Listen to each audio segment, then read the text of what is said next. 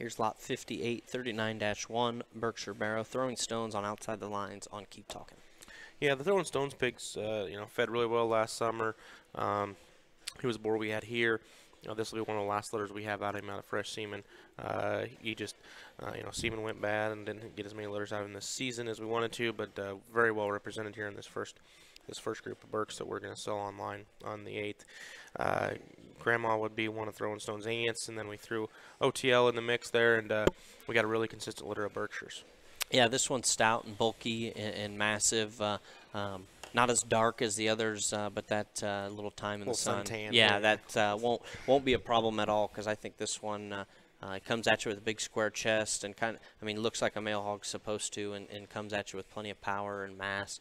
Certainly one that a lot of people would like to feed Berkshire males like this that can be competitive in the show ring. Again, this is lot 58, 39-1 Berkshire Barrow.